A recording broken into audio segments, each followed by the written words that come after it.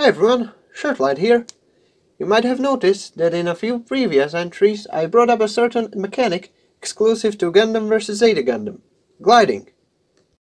This mechanic is used by 3 mobile suits in the entire game, with the trio being composed of the RX-160 Bjarland, the NRX-055 Bound Dock, and the AMX-003 Gaza C. To put it simply, gliding is a very versatile tool, which cuts down on boost consumption while slowing the unit's fall.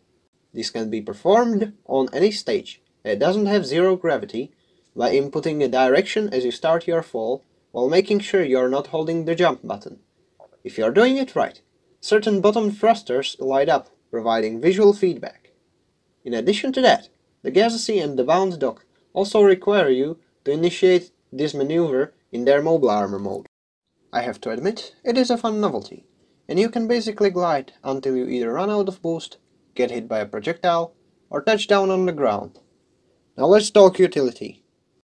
Considering the combat meta of Gundam Vs, the most consistent opportunity for landing a guaranteed hit is to hit an enemy recovering as it lands.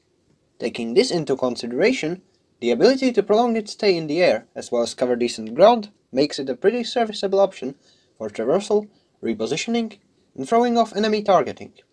Additionally, it helps you with certain attacks, such as the beam guns on the Gaza's back and the Bjarland's leaping lunge attack.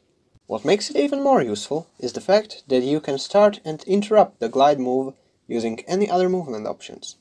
That also means you can go from and into the mobile armor flight mode, as well as boost steps by gliding. In conclusion, it's an underrated gimmick that comes in handy at times, though overusing it is rather ill-advised. Anyways, thanks for checking this one out, I hope it was somewhat useful, and as always, Shirtlight signing out.